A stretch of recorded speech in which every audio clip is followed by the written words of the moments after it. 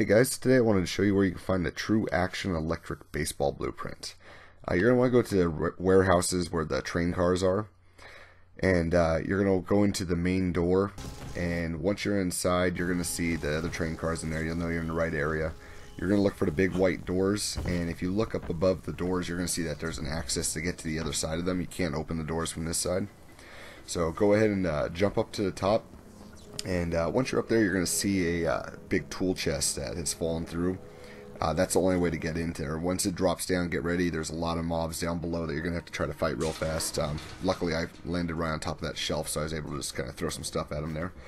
And then once you get it cleared out, jump down, start looking around the bottom level there, and you're going to see a yellow toolbox. It's already opened up, and your blueprint's going to be sitting right inside of that. So hopefully this helped you guys out. If it did, like it and subscribe so we can help you guys again next time. We'll see you later.